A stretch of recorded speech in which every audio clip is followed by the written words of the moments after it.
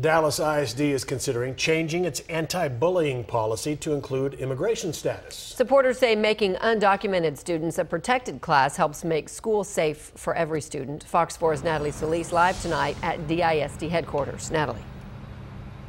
Well, Heather and Steve, Dallas ISD is considering a policy very similar to the one that it spelled out in 2010 covering LGBTQ students. And now some say the political climate warrants another change. When we adopted this policy back in 2010, immigration status wasn't on anybody's radar.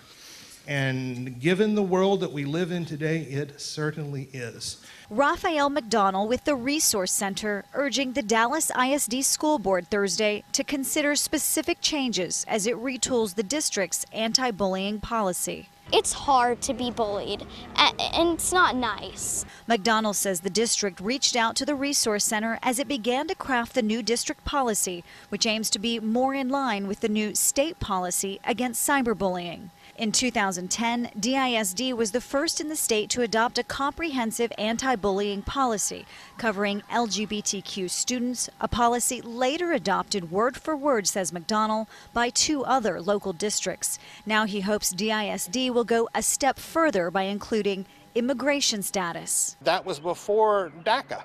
And we know that students are bullied because they may be undocumented, they may not be undocumented, they may be citizens, but perhaps because of the color of their skin or their last name, they are facing bullying. So we needed to add that category in addition to all of the others that we already have. Imagine how a child feels when someone points that out. Oh, you're not from here.